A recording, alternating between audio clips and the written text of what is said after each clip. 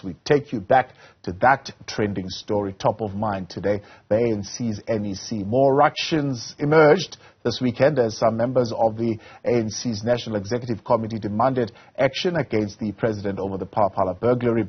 ANC presidential hopeful Lindiwe Sisulu went as far as publicly calling for the president's resignation over the 2020 theft of hard foreign currency at the president's Limpopo farm. For more on the party's image ahead of the December elective conference, we are joined now by brand reputation management advisor Moeng and political analyst Sandile Swana. Gentlemen, good evening and thank you very much for your time. We'll look at it both from a public relations exercise, brand ANC, but also from a political brand equity point of view, Dr. Swana, and you'll be able to help us along with Soli as well on all those fronts. But if you listen to the closing remarks of President Cyril Ramaphosa, you hear of things like a meaningful engagement. You hear words like manifesto commitments. You hear words like building local democracy and somewhat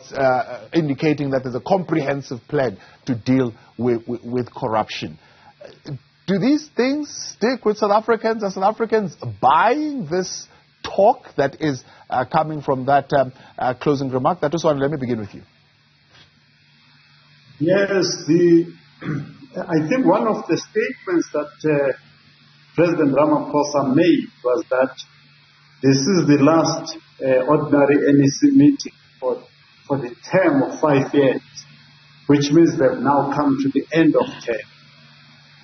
Now, if you want to know what this means in the mind of South Africans politically, talk about the manifesto. You then need to say, we have a track record now that the 5 things we promised in 2017 and got elected, today they've been delivered, here they are. And we're starting to develop the next 5 that we're going to implement in the next 5 years.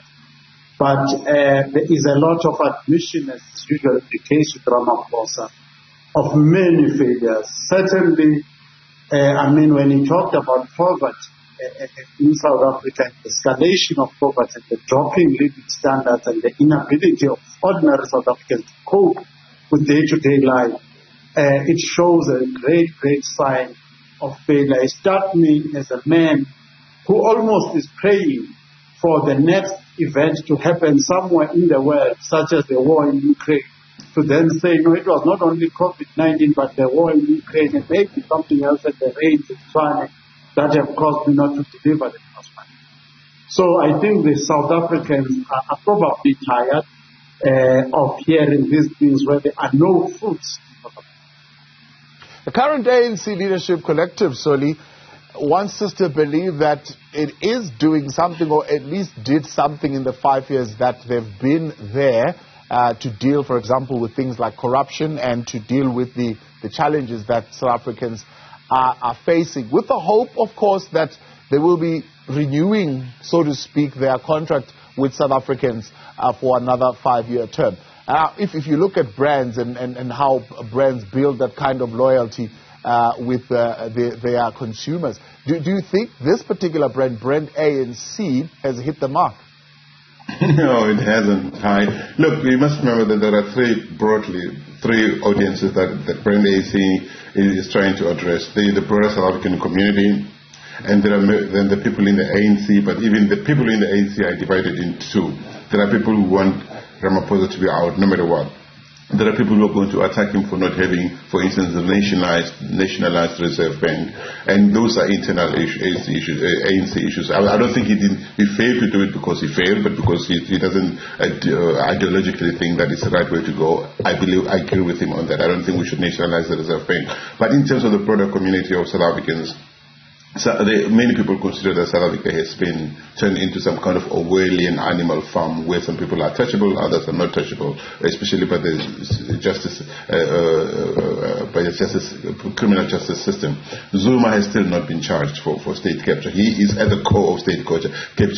But though he keeps going on about wanting to bring the Guptas back to South Africa, Duduzane Zuma was their partner, their core partner in the business. He comes and goes. He flaunts his his wealth in Dubai, or on boats, on expensive boats and stuff like that. He's not been that high. If she's serious about catching the Guptas, she must go after to design. She hasn't done so. So she also speaks like a politician these days.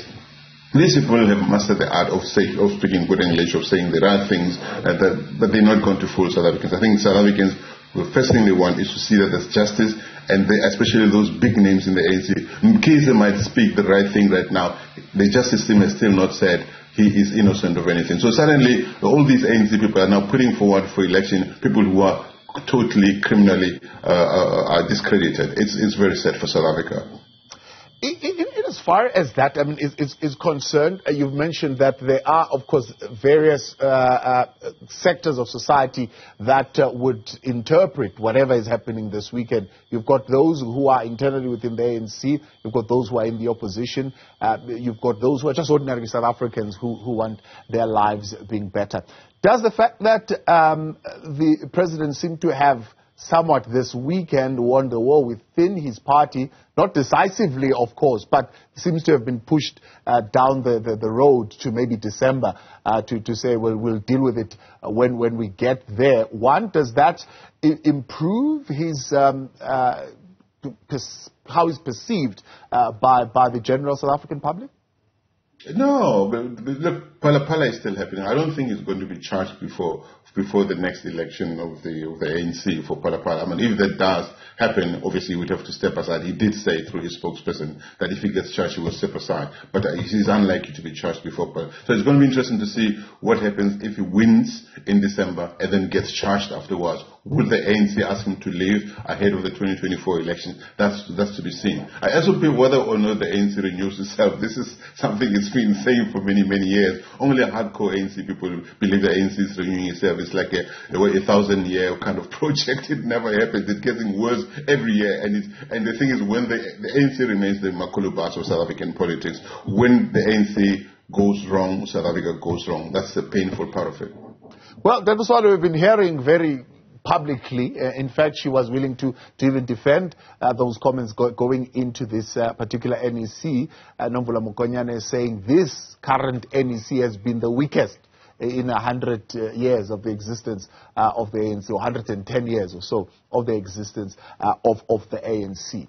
Now, the question is, as they go to the elective conference in December, will the new NEC that will emerge have the will and the capacity to lead South Africa? It's unlikely. I would put the chances of electing a successful NEC, I would say they probably got a 40% chance, no more than that. The weakness, and in this case, Nomvula Mokonyane is correct. In this specific way, I actually thought these guys, for the first time, are going to be serious about this renewal. I thought by now they would have been knowing who the NEC is going to be, and that everybody in the ANC is now rallying around one top six and relatively clear who the NEC is going to be, because they would have used the past 5 years to really tighten their show and tighten their ship and all that sort of thing. But instead of doing that, they are more divided. The leagues have been largely dysfunctional. I'm talking about the youth league, the women's league. So it's been a disaster, absolute total disaster. And there is no prospect that I'm aware of that they are going to do better, because also statistically they've been consistent in losing votes since the Polokwane conference. And they've lost the metros. They are likely to certainly lose Gauteng, and they are likely to be very, very weakened nationally and in KZN. So, and the resources to sweeten deals and to bribe people to agree with you are getting less and less. How does this work in the political world, Swana, this idea of saying, well, it's an ANC leadership collective, but I can come out and say this one has been the weakest? Am I saying these ones have been the weakest, but I have been strong amongst them? Or I'm saying these ones have been the weakest because this this leader, or this president has been leading, which, again, I mean, it is contrary to what the ANC tells us. They say the NEC is the highest decision-making body. It doesn't say that one particular individual is the highest decision-making individual in this organization. So how does it work? How do you then come out and say, I'm going to separate myself from this weak collective? You know, as a pirate supporter, I can feel there you go.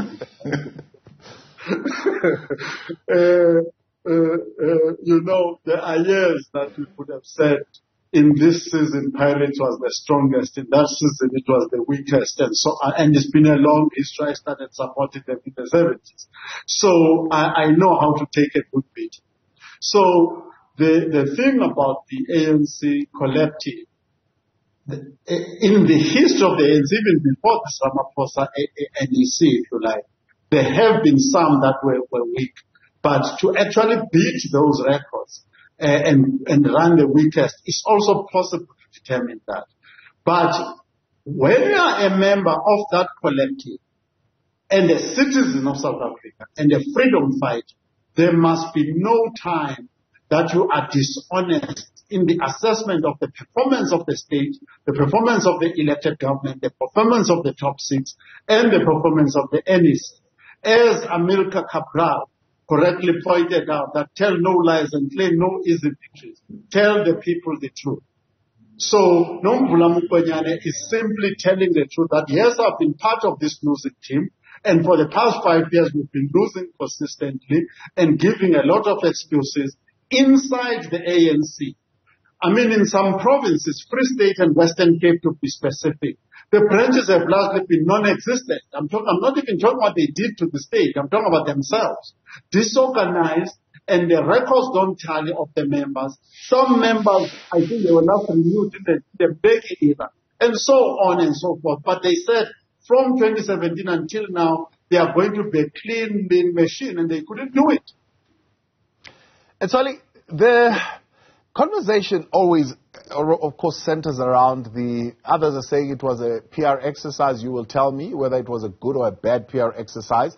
President Cyril Ramaphosa's comments that ANC is accused number one, especially with the state capture report having come out. He's still living under that particular shadow. Was that bad PR? Was he meaning well, but it kind of worked negatively for them? Well, Ramaphosa is very good at using language. I mean, he knows that he could say that and try and please as many people as possible. He's good at that. He's good at trying to be loved by everybody, to be approved by everybody. Of course, the truth is ANC is the number one accused within Nkanza, led within the whole state capture project and other forms of corruption. But he knows that what has to happen, the detail of looking at who did what, when, how they benefited, is where a lot of us are going to be caught up. So it's easy to say the ANC is accused number one. There's nothing wrong with that. But, some people say, yeah, at least he acknowledges that we are accused number one. But he also knows that getting to the detail of making sure that individuals with these specific things are thrown into jail will probably take a lot more years to go, especially some of the top guys and big names. Let's take a break. When we continue, we'd like to get your thoughts and your views tonight on this conversation. Will the new NEC that will emerge in December have the will and capacity to help solve the problems of South Africa? One would say to lead the country. 072 1105584. We'll take your thoughts on that. 072 1105584. Let us in on what your thoughts are. Talk to that when we continue next. We're back live with you tonight on In Focus, and thanks for staying on. Now the conversation continues. Still with us, Brand Reputation Management Advisor Moeng, political analyst Sandile Swana, the ANC, coming off a 3-day final NEC meeting, at least for this term of 5 years in this NEC, as they head to the December elective conference. And of course, we're asking you the question tonight: will the new ANC NEC have the will and capacity to lead the country? This, of course, as cracks are clearly apparent for all to see. That was one of the things that is being reported. We were not in that NEC, but at least those who apparently have ways and means to get into those NECs are telling us that Nkosazana Dlamini Zuma, Lindiwe Sisulu were very public in calling for the resignation of their boss, the president of the country, at whose behest they are serving in government. Does he fire them? How does that work for him? Because, of course, he doesn't want to seem like he's using his power and abusing his power as president to punish them for holding their views within the party. And if he doesn't, politically, does it put him at a weak position? I think that, Cyril is walking a tightrope. He's actually on thin ice to try and get to the other side of the December conference and secure the position.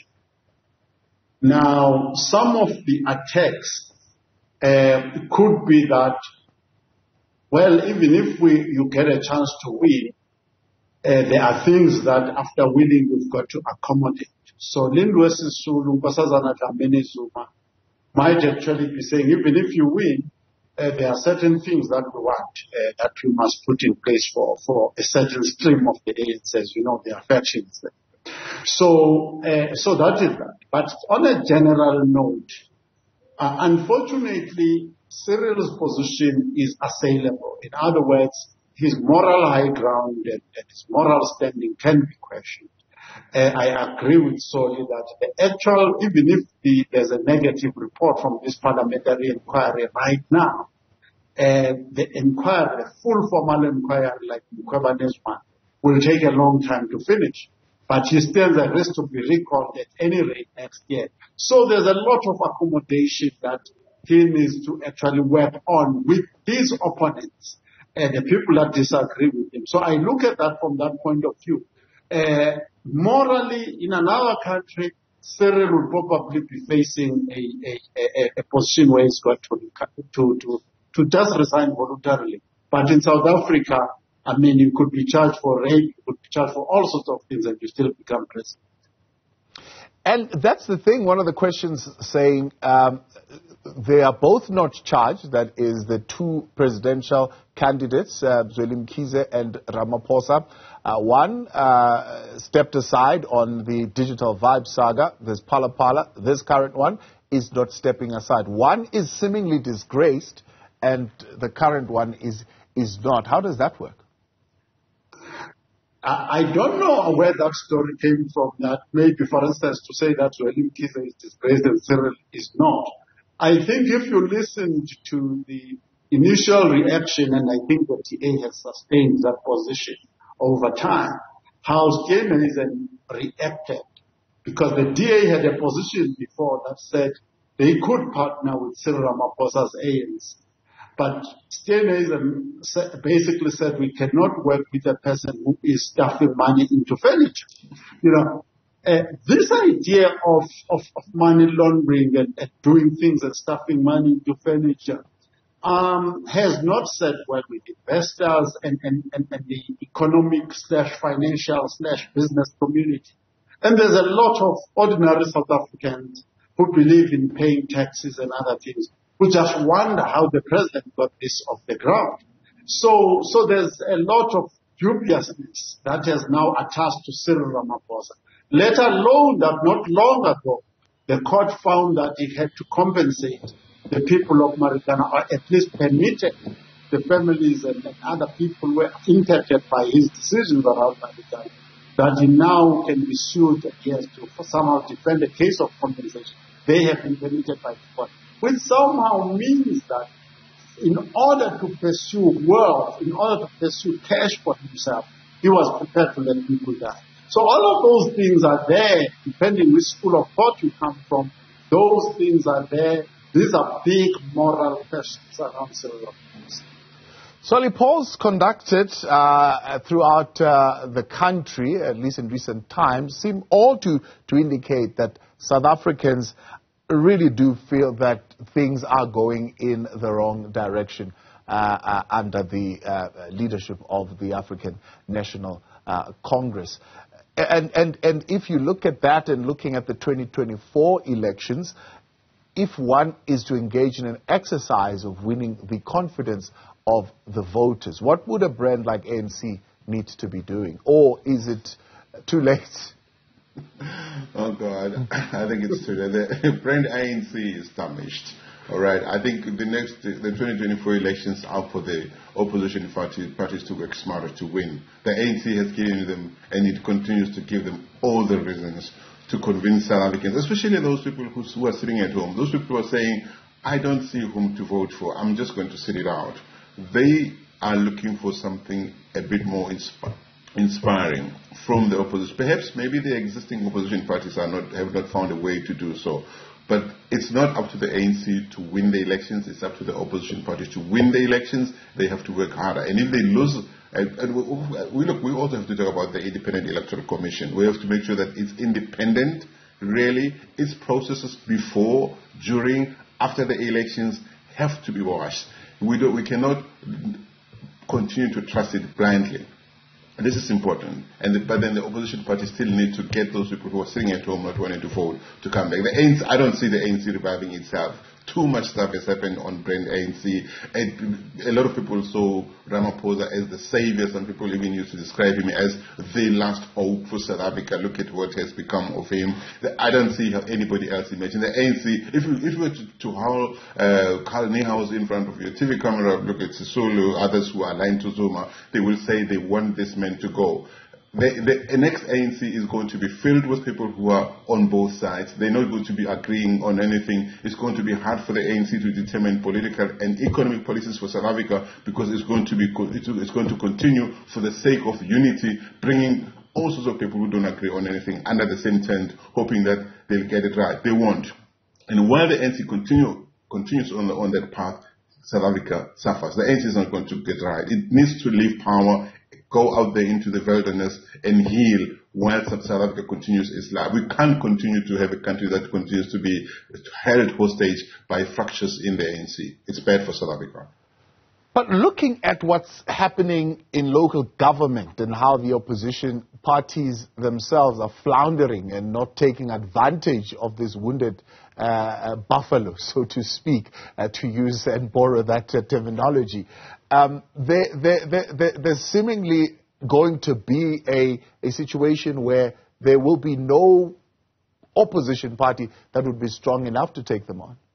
Yeah, definitely. I think that the opposition, these guys cannot continue doing things the same way over and over again and hope for different outcomes. You know, everybody from time to time emerges with a new party they want to be. They think they're going to be the best next thing for South Africa. They're God's gift to South Africa. It's not going to work. The more parties we have, the more individuals coming into the system, the more they split it. The pie is only this big. So the more you have children wanting a piece of the pie, the easier it's going to be for the African National Congress. So these opposition people need to get together and agree on a number of good things that are good for South Africa and forget egos. The thing is, we have politics in South Africa that's driven by egos. Mashaba wants to be president, Mamani wants to be president, Singh wants to be president. Everybody comes in to say, I'm going to be the next best thing. It's not going to work. They need to work together. The ANC didn't come to power alone. People forget that. At the dawn of our democracy, NGOs and conscription campaigners, communists, trade unions came together and said, let's stand behind the ANC led by Mandela. And anyone who thinks that they're going to lead to be the ANC on their own is dreaming.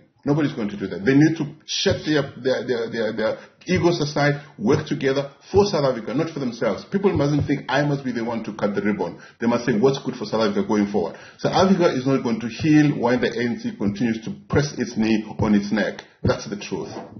Dr. Swana, finally, as we wrap up, is this thing in South Africa that we look for a meaningful developmental agenda? And is that thing still alive in the ANC? Is that something that they could still strive for and something that the next NEC could possibly come up with? No, I mean, I listened to the president's speech, and my problem, for instance, just to make one quick example that people can take, Thabo Mbeki raised the problem since 2019 that the ANC does not have an economic plan. And till today, and he has raised it sharply in his last criticism of the Ramaphosa regime, and they have not answered that. There is no economic plan. So so there's nothing that's going to happen in that area. There's no plan, there's no capacity, there's absolutely nothing. That's not going to work. So the issue that you can take home is that we need a new team of people. Egos must be put aside, and we will get help from outside of the African National Congress. As to how long that is going to take, it's another topic, but the DA, which should be part of the alternative, needs to also really look at its ego and trim it to size. Question we're asking tonight on 072-110-5584. Will the new emerging NEC of the ANC have the will and capacity to lead South Africa? These are your thoughts tonight on WhatsApp.